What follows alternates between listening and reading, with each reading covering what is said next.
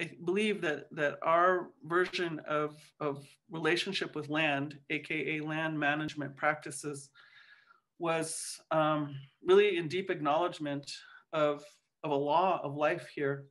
And I call it the law of the sovereignty of all beings. So here, I was really enjoying what you were saying, Merlin. Here is this symbol that maybe some of you know. We call it the hoop, sacred hoop. And it represents many things. It represents the 4 directions. It represents 4 seasons. It represents maybe even orange. Talk to me about that. Body, mind, heart, and spirit. But it also represents the sacred hoop of life. And so on this sacred hoop, we say that every single life form has been given a seat, a sacred seat on this sacred hoop of life. And every single life form has its very particular way of upholding the integrity of this hoop. And if any member isn't able to uphold its part, then the integrity of the hoop begins to fail. And I'm going to say, I believe that that's what we're witnessing at this moment. And so one thing to notice about that is that we, the 5-fingered ones, we're also given a seat on this sacred hoop. And so there is a way for us to uphold our part of this sacred hoop.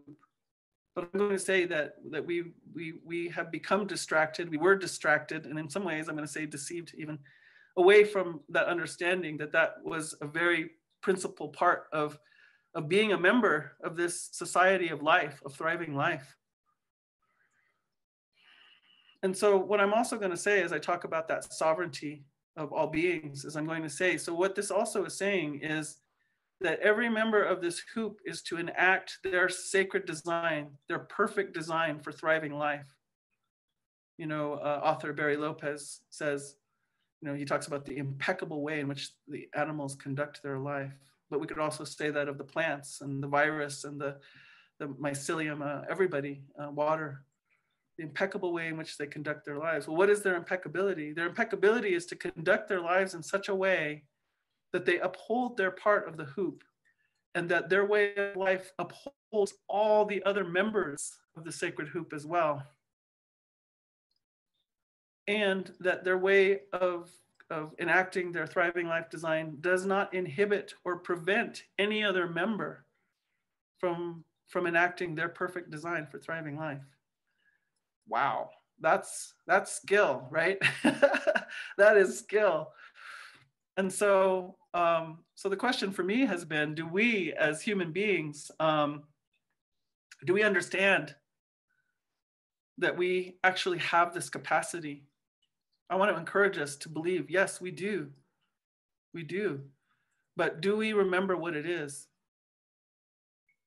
But the first step is believing that, yes, we know how to do that.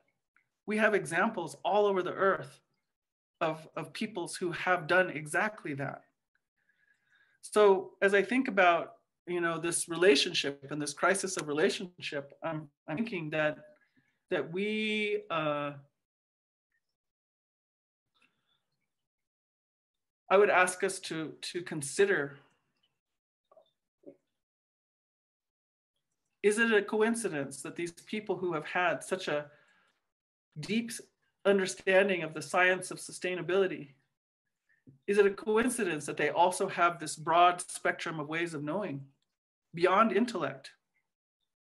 And I'm going to say no. I'm going to say that it's not a coincidence. I'm going to say that it's a necessity for us to depart, to use the rest of our skill set that I believe every human being has, to be able to have relationship with that sacred hoop, with the larger community, I say. So the larger community of life.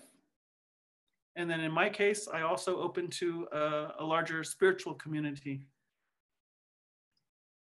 And it is through those practices that these people have been able to maintain their sustainability.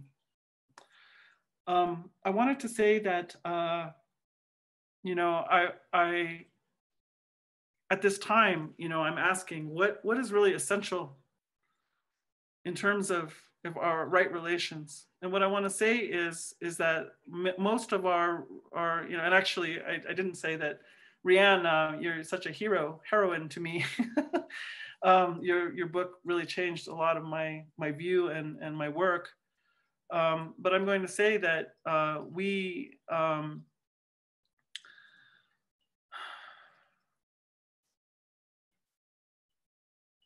in this amazing place of it being somewhat, it's disorienting, it can be frightening, everything that's breaking down.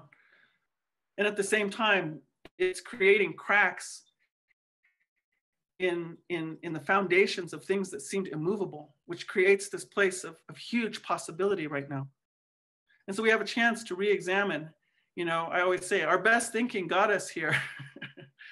So we have an opportunity to consider what are we missing? What else can we open to?